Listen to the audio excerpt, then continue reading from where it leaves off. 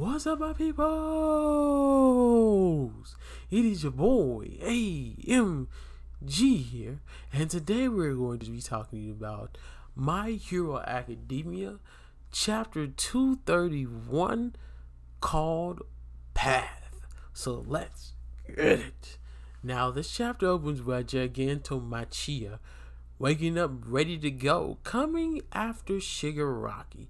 Then we switch straight out of My Villain Academia, sorta, and go back to a flashback, and we see Hawks on the phone talking to someone, and he is talking to none other than Dabi.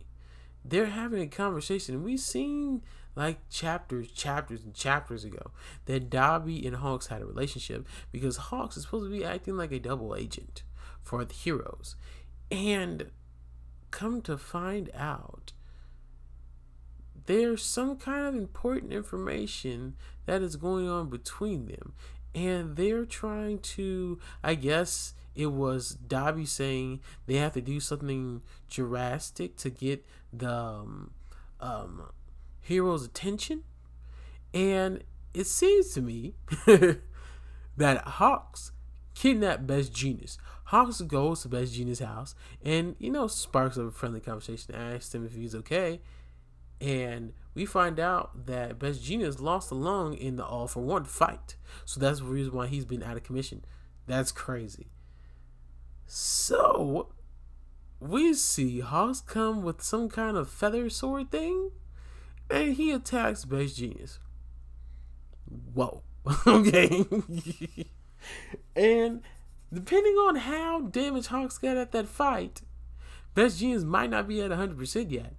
But if he was, then that means Hawks might be way more powerful than a number 2 should be. But that's crazy to me, because that was wild. I was like, whoa. Then we switch back to the battlefield, where it's Shigaraki and Spinner trying to run away. And we see them about to get overrun by a lot of the Liberation Army soldiers. And Dabi...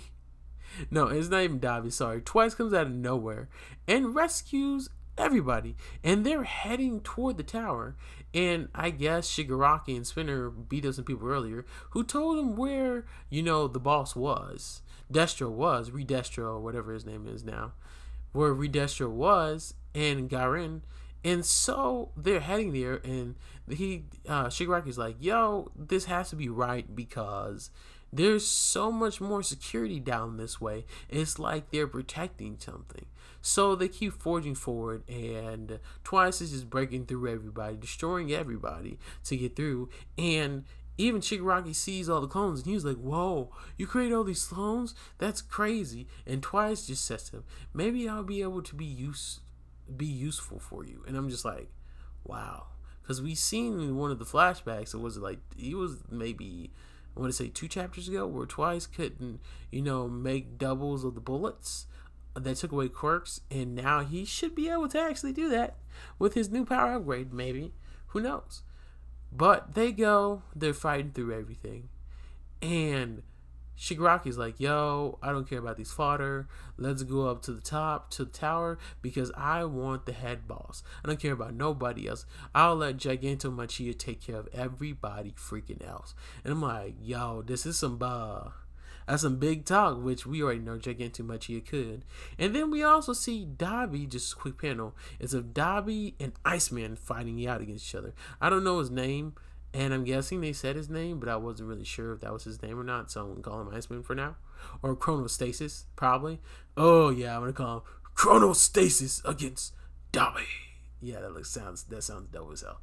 Anyway, so they make it to the top of the tower where you're in, and everybody else is upstairs. And, I got to reference a funny thing.